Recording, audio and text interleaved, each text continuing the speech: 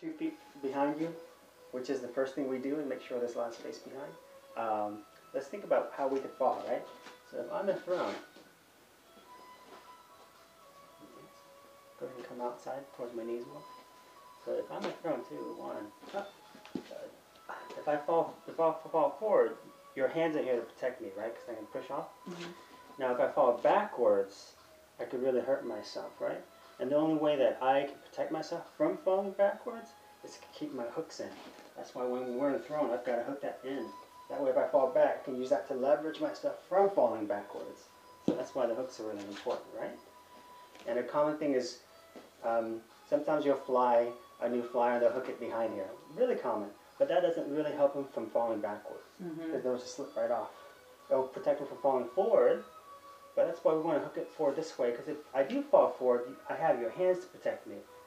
So that's why we hook the feet from the front. So if you have a fly, hook it from the back. Have them suggest that they hook it in the front, because that way they can protect themselves from falling backwards. Okay. Right? And also, if they're up there and they're hooked in, if both legs are hooked in and I'm falling, their fly is falling out and they're still hooked in, they can come down on you and crush your legs too, because everything's hooked in like that. So you want to, in my opinion, start with easy throwing first when the feet aren't hooked in, where you're supporting their feet, and that way they're not wrapped. And if the flyer falls, their feet are out in front of them, they can just land on their feet first. Okay, so let's do easy throwing from here. This is the easiest way I found to base throw, right? We'll go over here, by your ears. You bring your feet up towards my butt, right there. You can grab my ankles, and on 1, 2, you push me back, and then bring your feet at 90. Perfect. And then now we can adjust where your hands are underneath my feet. Good. If I fall, I have my hands to protect myself, right? Yeah. Good. Let's do that again. Right there.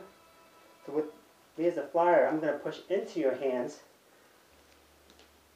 to have you have something for you to push off of, right? There it is. Good. I'm sitting straight. A common thing is flies will sit up. I think it's good for a flyer just to really sink into your feet. It kind of creates a feeling of weight coming down and centered right on your feet there, right?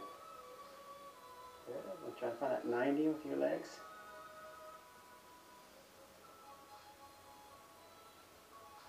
And come down, you can just bring it back the same way I came in. Over. Down. So I think that's the easiest way to get in the throw. Now if you have a brand new flyer that has no idea what they're doing up in the air, it's a good idea to have them try thrown on a belly base. You remember how we did that? Where you're on your tummy? Here. So from there, you just bring your feet up, and then I can start practicing just wrapping my legs. So before we do the throwing with the wrapped legs, which is called straddle throwing, I believe. So if I'm wrapping here, I can practice low on the ground first. So I know if I'm falling, I know like how to brace myself and how to unhook my feet as a flyer. So if you have a flyer that hasn't done thrown with the hooked feet before, have them do that with you on the belly. Okay. Position like that. That's about it. Okay. Thrown.